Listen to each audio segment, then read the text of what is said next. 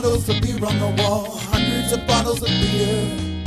Which one's the right one for me? Sometimes the answer's not that clear. My best bet's to begin by tuning on into French Hawes Beer Reviews.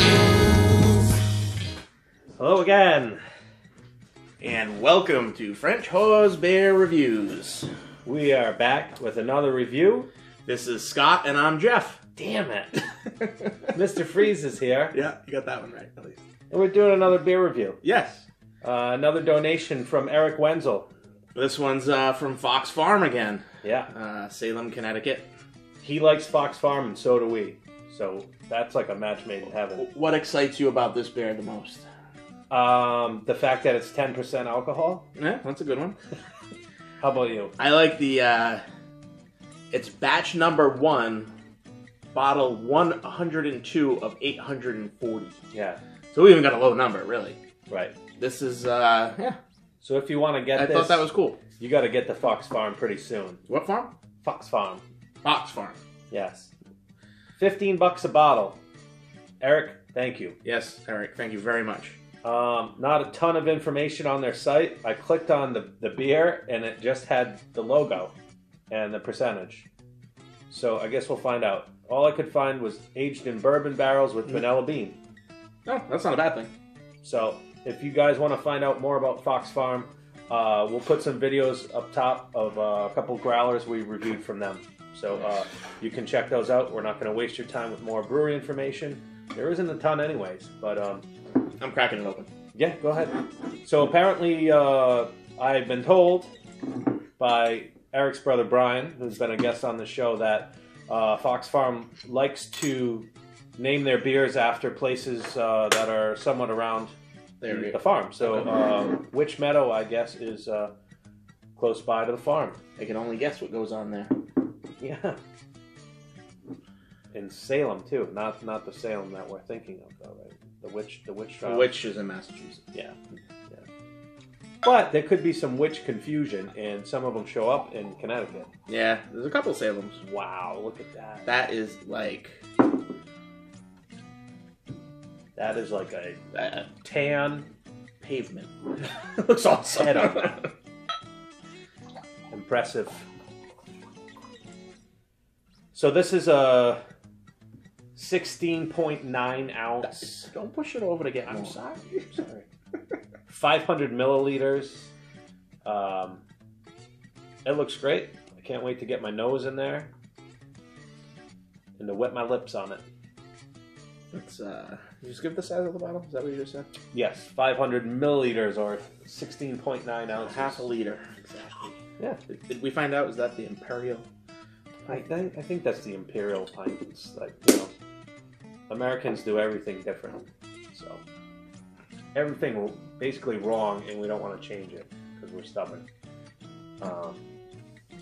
Let's give it a smell. Stick our nose in it.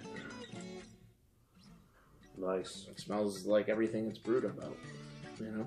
Yeah. The vanilla, the bourbon barrels. Yeah, I'm getting all of it. Mm-hmm. Not too much vanilla though for me, but just lots of roasted malts and just full flavored. You can tell. The head went down fairly quick, although we were yapping a bit, but it is lacing up quite a bit on there. Mm-hmm. So my mouth is watering. How about you?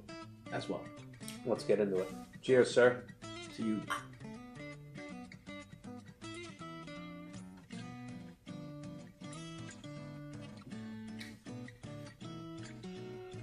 Wow. All right. Shoot. I thought it was going to taste stronger. Okay. The flavors are all there. I mean, like alcohol strength. I could smell it more than I can taste it. It's good. For 10% Stout. bourbon aged. It's fairly smooth. Very smooth. Right away, it reminded me of the Great Divide's Yeti. Yeah, well, that's the one. It's kind of the same type of beer. Yeti was something Jeff and I were drinking, 15 years ago when we would go camping, and that was kind of our How long ago? beer to start the night. We would Have one of those, huh? split a oak aged Yeti and Bomber. wow, that would get you going. But yeah, this beer is it's full flavored. I mean, if you're not used to bourbon barrel aged beers, Right. stay away. Yeah, and, it's good and even though. like a heavy stout. But somebody like my friend Chris Creighton he would love this. The percentage is great, and you know, for the price, it's this is a solid. it's not too bad. It's a little pricey, but what are you gonna do? It's not an easy beer to make correctly either. I don't think. Not something you're gonna pound. Definitely, you'd be in trouble. You'd be full and drunk. Yeah, you'd be going up Weird Street the wrong way. Yeah.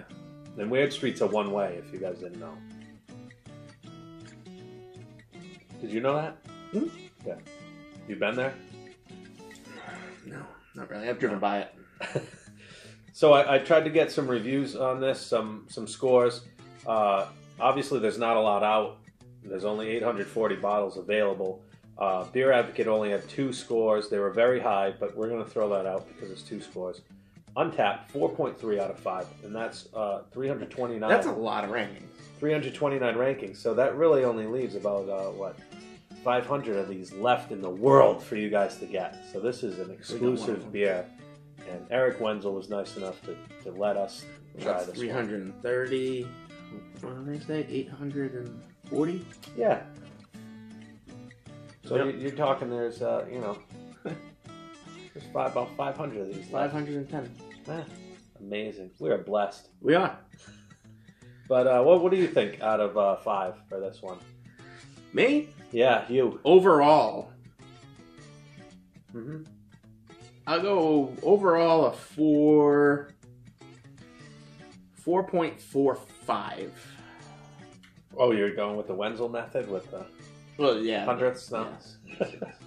4.45. You said. 4.45. All right, I'm going 4.2. 4.2. Okay. I'm kind of hoping for a little more vanilla, maybe a little more creaminess, but I think it's tough with all that alcohol in it. Maybe if it was 8%, a lot of that would show through. See, But I like the body of it, the mouthfeel and everything. sometimes these get to a point where it's really hard to hide the booziness of them. I don't Right. mind This that is so far much. from that. I enjoy a barley wine style like that, but yeah, I wish there was a little more creaminess, a little more vanilla, but it's still an excellent beer. I think it's great.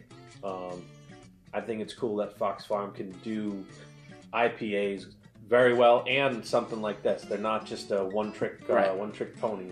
Yeah, everything we have is really, really good. So yeah, so our ratings are pretty much in line with the other 329 on Untapped. We're right between it actually. I was a 4.2 and you were a 4.4 something, whatever. 4.45. Repeating? No. No. So we're right around it. Yeah. Right around the average. And that's what we do. We're just giving you a simple beer review, not getting too technical. Nope. And we always do these in one take, so if we screw up, you're going to see it. And we're going to post it. We don't screw up often, though. Not really. But Check us out on the craftbeerdiaries.com. if you like what we're doing here, please subscribe to the video down below with Jeff. Click on there. You can get notifications. We put videos up every other day with reviews. We're trying to stay tight on that schedule. So as of right now when we're filming this, I just put up 44, review number 44 tonight, and we've got a bunch on ready to go in the editing room, in the cutting room. So we're just going to keep cranking these out. We've got a fridge full of donations and some stuff that we picked up. So stay with us, and we will keep doing this. Yeah. Like, comment, subscribe. Check us out on the website. Yeah. That's it. Give us recommendations. Tell us what to do. Right. Well, go easy there. That's all I got. That's it for this one. Enjoy your night. We'll see you next time. French Hawes Beer Reviews. Thanks, guys. Hey, all right. Hundreds of bottles of beer on the wall, hundreds of bottles of beer. Which one's the right one for me? Sometimes the answer's not that clear. My best bet's to begin by tuning on into French Hawes